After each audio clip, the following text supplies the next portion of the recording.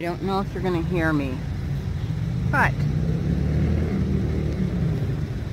this is the Walmart in Springfield on exit 8, Springfield, Missouri, and you can't spend the night here. They close at 11, and there's a car, and I don't know where it is, but it's running around here somewhere. You'll see it come in pretty soon with blinking lights, and you cannot even park in there because they are very, very strict. They had a homeless there. See the blinking lights right up where it says groceries on the building?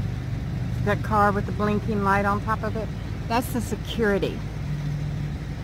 They threw me out last night. I was like, you can't park here overnight. They close at 11 or midnight because the transients were staying in here at night and keeping warm.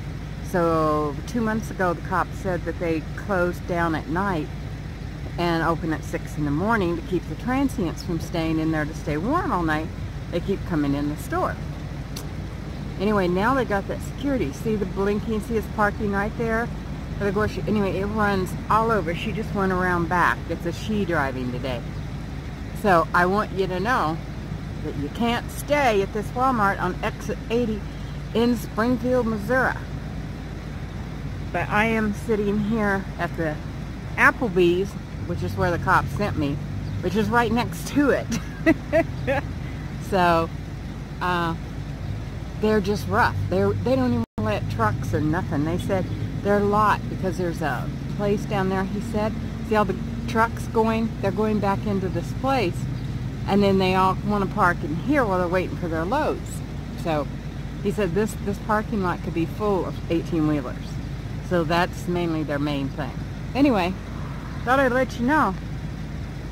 First Walmart Granny's ever been thrown out of. And she's traveled most of the western United States. So, anyway, see the lights? See her blinking? She'll be over this way pretty soon. She's been over here I don't know how many times already this morning checking me out. So, anyway, that's security at this Walmart. Happy Mother's Day to all of you too. I'm going to try and make this short because I've got to make another video because I got my first package.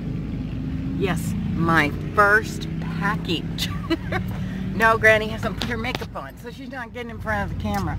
And I'm getting ready to travel because I'm heading up to the Lake of the Ozarks to run around. So, anyway, happy Mother's Day to all of you. If you're not a mother, happy day to you. Okay? Love you all. Take care. Talk soon.